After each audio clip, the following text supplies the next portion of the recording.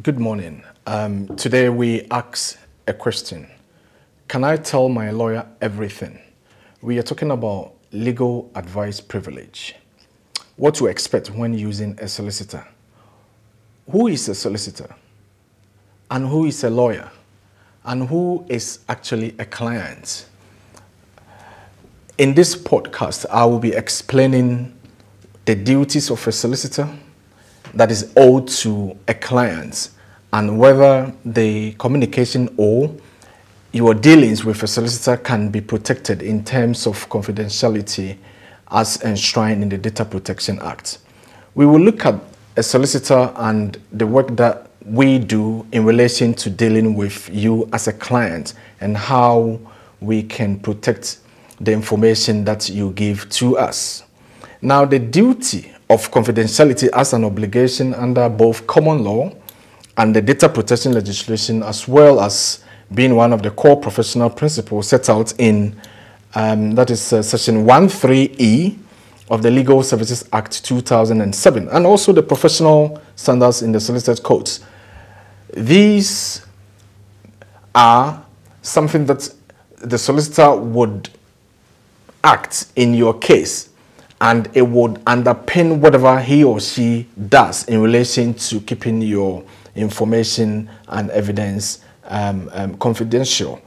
Now, when we ask the question whether you should tell your solicitor everything, what we mean is that, are there any information that you should not disclose to your solicitor? Our answer is no.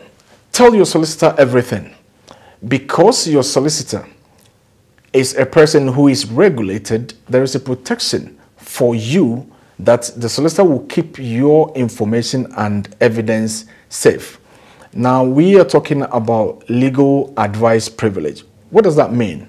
Legal advice privilege is whereby the communication between your solicitor and yourself, evidence that you provided in support of your matter, they are all kept confidential and may not be disclosed except when law permits or you consent to that information being disclosed to a third party. Now, there are exceptions to the disclosure of information when we are talking of legal advice privilege. Sometimes a court may ask your solicitor to provide information.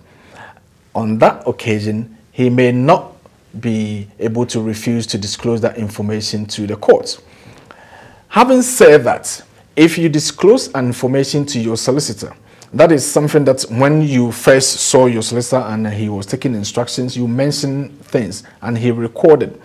That communication will always remain confidential and will always be regarded as something that is a communication between you, the solicitor, and the client, and that should be protected.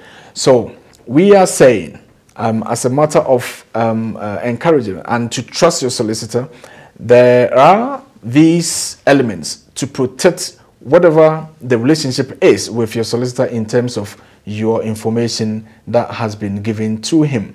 Therefore, we are encouraging you that when you go and see your solicitor the next time, please do well to tell everything. When you are telling everything, make sure that you remember, if your solicitor were to be asked to provide that information, is this something that it will not or it may not affect you, and therefore be measured in the information that you give out. So let's have an example.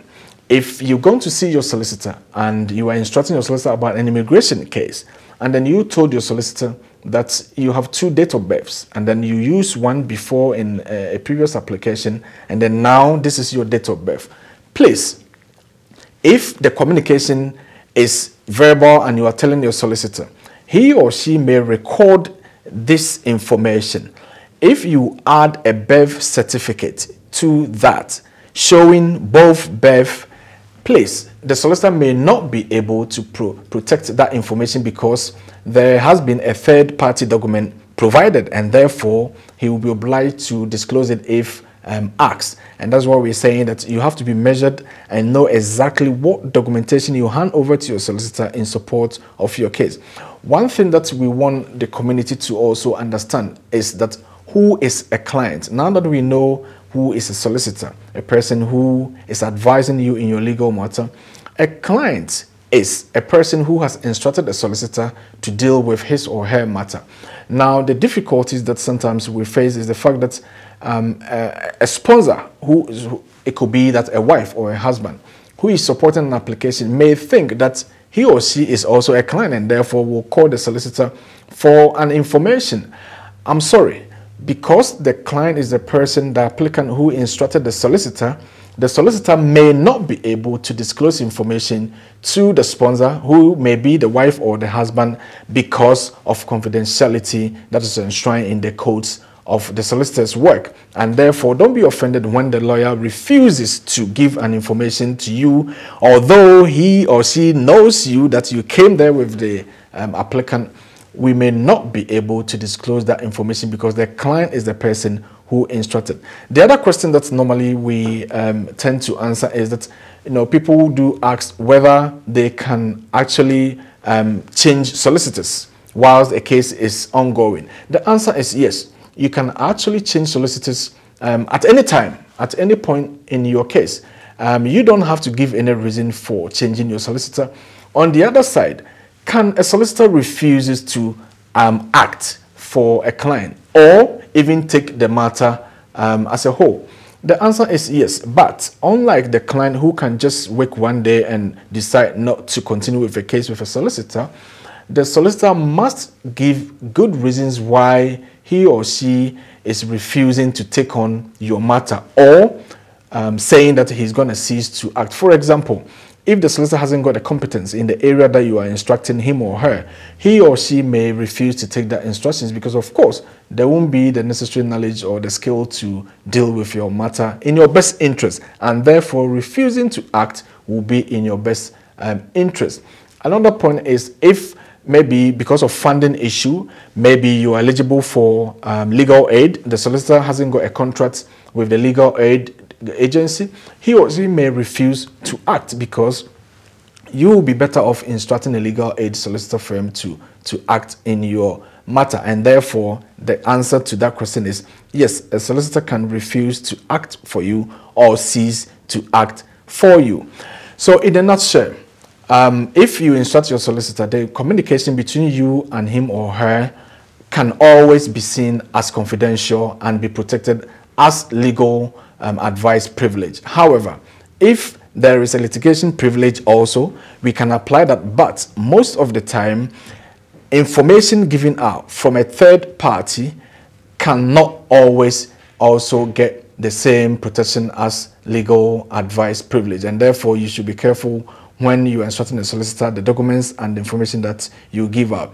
But be rest assured that because of data protection and the codes for the solicitors, your instruction or information or evidence given will always be in the safe hands because they will be protected and the solicitor will not disclose that information to anyone.